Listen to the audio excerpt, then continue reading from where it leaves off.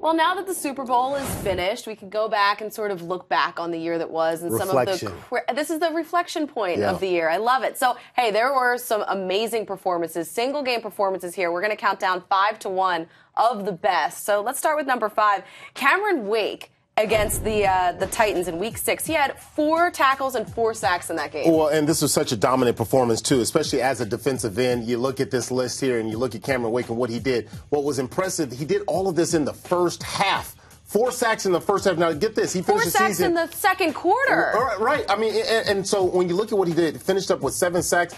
He did all of his production, really, or the majority of it here against the Tennessee Titans. He's an unstoppable force on that defensive line. And coming into the game, he only had 1 tackle. That was a huge game for him. How about number 4, David Johnson against the Eagles? He had 3 touchdowns. Well, you know, this to me wasn't a big surprise when you look at what he did in Week 15 because you saw what he did in the beginning of the season when he had his opportunity to shine. He got out there, he did some things, and then he had his chance just to be that guy. And 29 attempts, 187 yards. I mean, it was a masterful performance by David Johnson. He's so big and he's so physical, and it makes you think that this is the running back for the future for the Arizona Cardinals. That was the night that the Cards clinched the division, too. Prime time, Sunday Night Football. How about number 3? We just saw it. Von Miller against the Panthers. Well, I mean, yeah, you and I were there. I mean, we sat right next to each other and we watched this performance. And, of course, I predicted that he was going to be the MVP. And you predicted correctly. And he played like the MVP. He was just so hard to stop, his explosiveness, but even him out in coverage. And this is stuff that people don't really talk about, that this guy is a versatile defensive end, outside linebacker.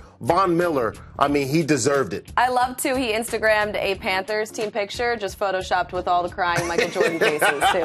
He couldn't help himself. He had to go there. Number 2, Antonio Brown against the Raiders.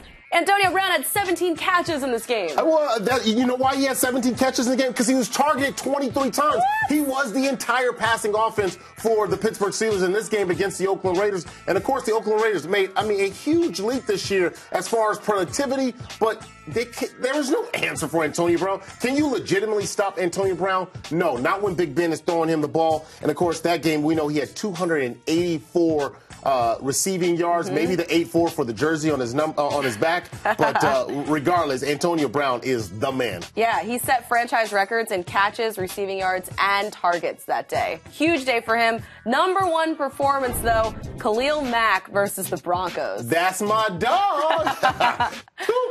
Look at that, 5 sacks. That's that Mack truck there.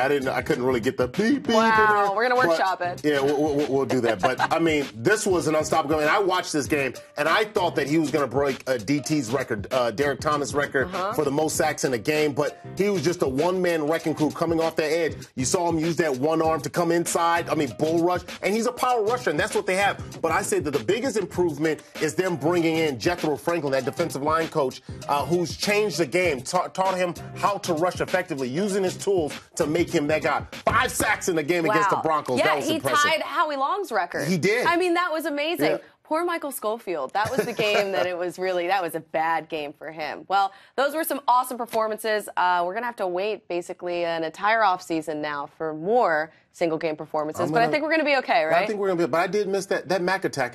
Mac attack. I love it. Deserves to be number 1. All right. Thanks, Akbar.